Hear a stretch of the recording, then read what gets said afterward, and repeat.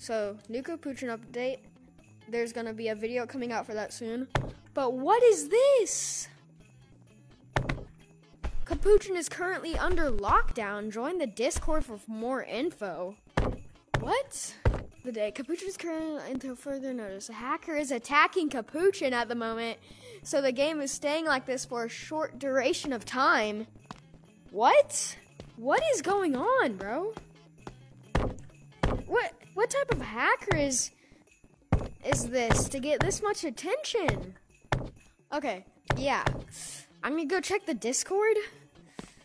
And, Okay, guys, so basically all it says is the same thing it said in-game. The game is currently on lockdown because of hackers. Please be patient as we work on resolving this issue. So there's nothing we could do right now. We just have to wait. Hopefully it'll be solved today. And yeah, that's all that's going on.